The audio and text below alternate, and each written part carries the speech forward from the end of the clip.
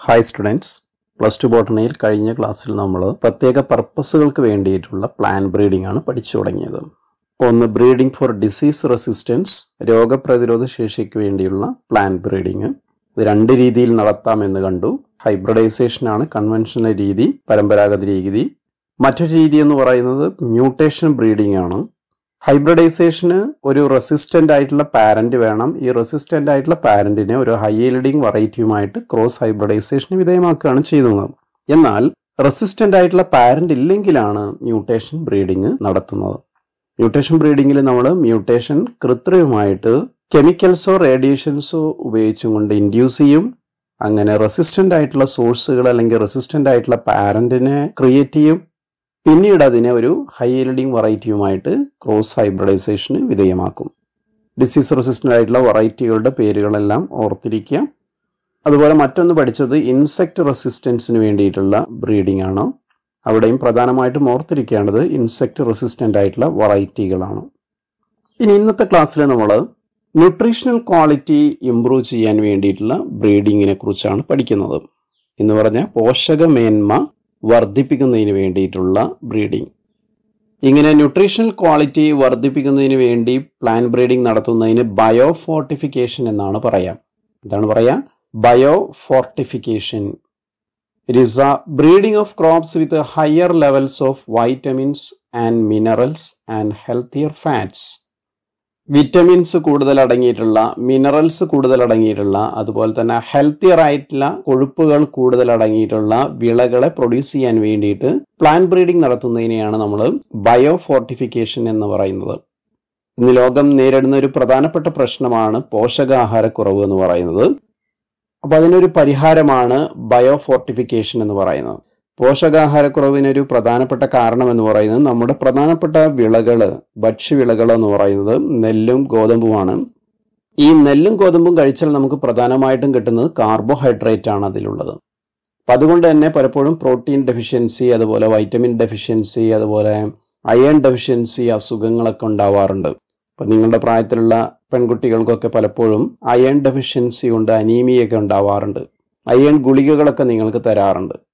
എന്നാൽ ചോറ് കഴിക്കുമ്പോൾ തന്നെ, ചോറിൽ പ്രധാനമായിട്ടും കാർബോഹൈഡ്രേറ്റ് ആണല്ലോ, ഈ ചോറിൽ തന്നെ അയൺ ഉണ്ടെങ്കിൽ, നെല്ലിൽ അയൺ ഉണ്ടെങ്കിൽ നമുക്ക് അയൺ ഗുളിക കഴിക്കേണ്ട ആവശ്യമില്ല. അതുപോലെ തന്നെ നെല്ലിലും ഗോതമ്പിലൊക്കെ പ്രോട്ടീൻസ് അടങ്ങിയിട്ടുണ്ടെങ്കിൽ പ്രോട്ടീൻ ഡെഫിഷ്യൻസി അസുഖങ്ങളൊന്നും കുട്ടികൾക്കുണ്ടാവില്ല. അപ്പൊ ഈ ഒരു ലക്ഷ്യത്തോടെ ബ്രീഡിംഗ് നടത്തുന്നതിനെയാണ് ബയോഫോർട്ടിഫിക്കേഷൻ എന്ന് പറയുന്നത്.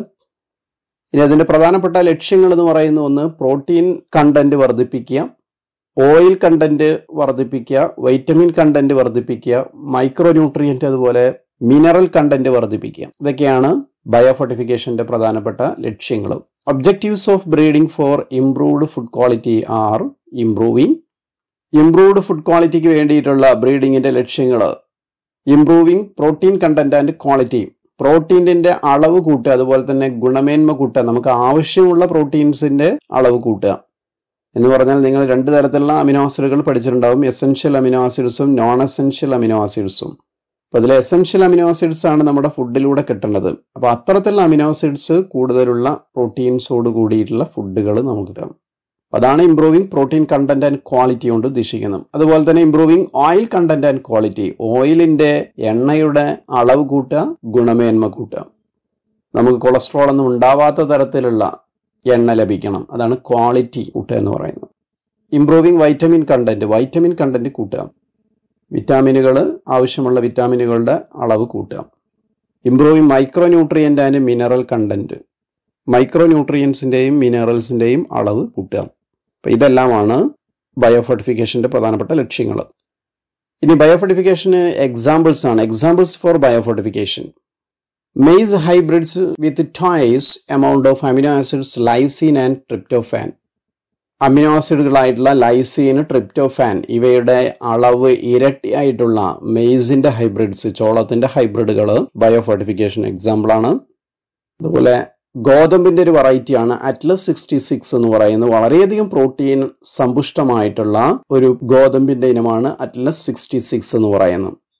Atlas 66 wheat variety with high protein content. വളരെയധികം പ്രോട്ടീന്റെ അളവോട് കൂടിയിട്ടുള്ള ഗോതമ്പിന്റെ ഇനം. It is used as a donor for improving cultivated wheat.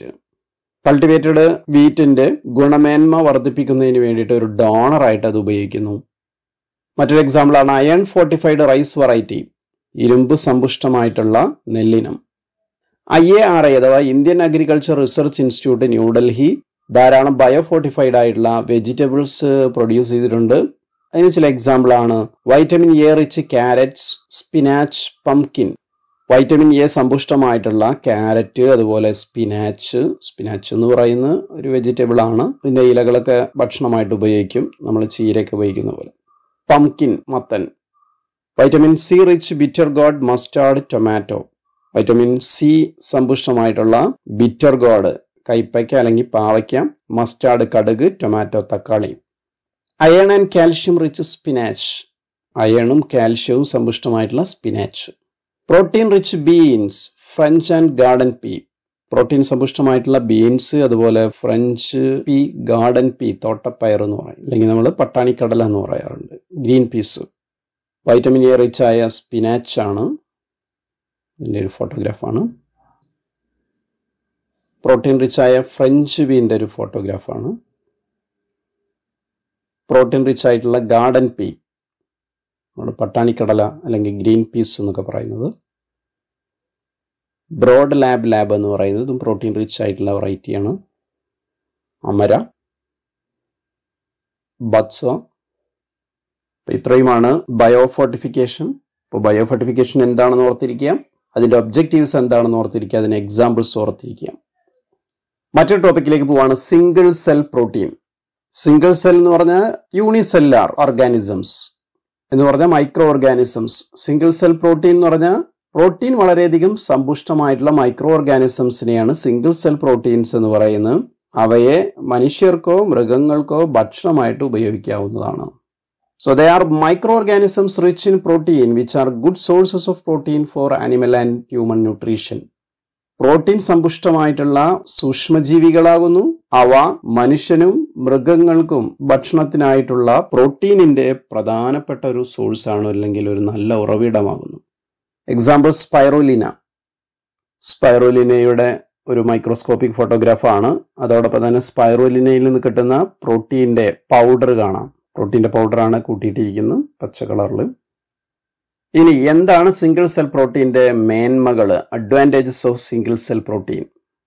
ഒന്ന്, പ്രധാനമായിട്ടും പ്രോട്ടീൻ സമ്പുഷ്ടമായിട്ടുള്ള ഭക്ഷണം നമുക്ക് ലഭിക്കാം. ഇപ്പോൾ നമ്മുടെ കൺവെൻഷനൽ ആയിട്ടുള്ള അല്ലെങ്കിൽ പരമ്പരാഗതമായിട്ടുള്ള ആഹാര രീതിയിൽ നിന്നൊക്കെയുള്ള ഒരു മാറ്റമാണ് സിംഗിൾ സെൽ പ്രോട്ടീൻ കൊണ്ട് ഉദ്ദേശിക്കുന്നത്. പരമ്പരാഗതമായിട്ടുള്ള ആഹാരങ്ങളിൽ നിന്നൊക്കെ പലപ്പോഴും നമുക്ക് പ്രോട്ടീൻ ഡെഫിഷ്യൻസി നേരിടുന്നുണ്ട്. ഒരു ഫുഡ് സപ്ലിമെൻ്റ് ആയിക്കൊണ്ട് സിംഗിൾ സെൽ പ്രോട്ടീൻസ് ഉപയോഗിക്കാവുന്നതാണ്. ഈ മൈക്രോ ഓർഗാനിസംസിനെ വേസ്റ്റ് വാട്ടറിലൊക്കെ വളർത്താവുന്നതാണ്. അപ്പോൾ അവയെ വളർത്തുന്നതിന് ചെലവ് വളരെ കുറവാണ്. Microbes can be grown in waste water from potato processing plants, straw, molasses, animal manure and sewage. ഈ മൈക്രോ ഓർഗാനിസംസിനെ, സൂക്ഷ്മജീവികളെ നമുക്ക് വേസ്റ്റ് വാട്ടറുകളിൽ വളർത്താം. പൊട്ടറ്റോ പ്രോസസിംഗ് പ്ലാന്റുകളിൽ നിന്നൊക്കെ ഉള്ള വേസ്റ്റ് വാട്ടറിൽ വളർത്താം. അതുപോലെ സ്ട്രോ, മൊളാസുകളൊക്കെയുള്ള വേസ്റ്റുകളിൽ വളർത്താം. അനിമൽ മാന്യൂർ, ജന്തുക്കളുടെ വളങ്ങൾ, സീവേജ്, അഴുക്കുചാല് വരെ ഇവരെ വളർത്താം. ദേ റെഡ്യൂസ് എൻവയോൺമെന്റൽ പൊല്യൂഷൻ. അപ്പൊ ഈ അഴുക്കുചാലിലും മറ്റൊക്കെ വളർത്തുന്നത് കൊണ്ട് തന്നെ ഈ അഴുക്കുകളെ വേറെ ഡീകമ്പോസ് ചെയ്യും. അതുകൊണ്ട് തന്നെ എൻവയോൺമെന്റൽ പൊല്യൂഷൻ റെഡ്യൂസ് ചെയ്യും. പരിസ്ഥിതി മലിനീകരണം കുറയ്ക്കാൻ ഇവ സഹായിക്കും. അപ്പൊ അതും ഇവയുടെ മറ്റൊരു മേന്മയാണ്. Third one, large quantities of proteins can be grown within short time. ചുരുങ്ങിയ സമയത്തിനുള്ളിൽ വളരെയധികം അളവിൽ പ്രോട്ടീൻ നമുക്ക് ലഭ്യമാക്കും. Fourth one, they serve as food rich in proteins, minerals, fats, carbohydrates and vitamins. പ്രോട്ടീൻസും മിനറൽസും fats, കൊഴുപ്പുകളും കാർബോഹൈഡ്രേറ്റുകളും വിറ്റാമിനുകളൊക്കെ സമ്പുഷ്ടമായിട്ടുള്ള ഭക്ഷണം അവ നമുക്ക് നൽകുന്നു. ഇതൊക്കെയാണ് സിംഗിൾ സെൽ പ്രോട്ടീൻ കൊണ്ടുള്ള അഡ്വാൻറ്റേജുകൾ.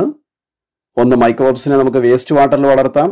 രണ്ട്, അതുകൊണ്ട് തന്നെ അവ പരിസ്ഥിതി മലിനീകരണം കുറയ്ക്കും.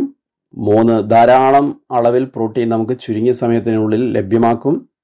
അതുപോലെ തന്നെ പ്രോട്ടീനുകളും മിനറൽസും ഫാറ്റ്സും കാർബോഹൈഡ്രേറ്റുകളും വിറ്റാമിനുകളൊക്കെ സമ്പുഷ്ടമായിട്ടുള്ള ഭക്ഷണം നമുക്ക് നൽകുന്നു. ഈ സിംഗിൾ സെൽ പ്രോട്ടീനിൽ നിന്ന് ധാരാളം നമുക്ക് പ്രോട്ടീൻസ് നൽകുന്നു എന്ന് പറഞ്ഞു. പശുവിൻ്റെ പാലിൽ നിന്ന് നമുക്ക് പ്രോട്ടീൻസ് ലഭിക്കും. ഒരു പശു 250 കിലോഗ്രാം ഭാരമുള്ള ഒരു പശു നമുക്ക് ഒരു ദിവസം പാലിലൂടെ നൽകുന്ന പ്രോട്ടീന്റെ അളവ് എന്ന് പറയുന്നത് 200 ഗ്രാം മാത്രമാണ്.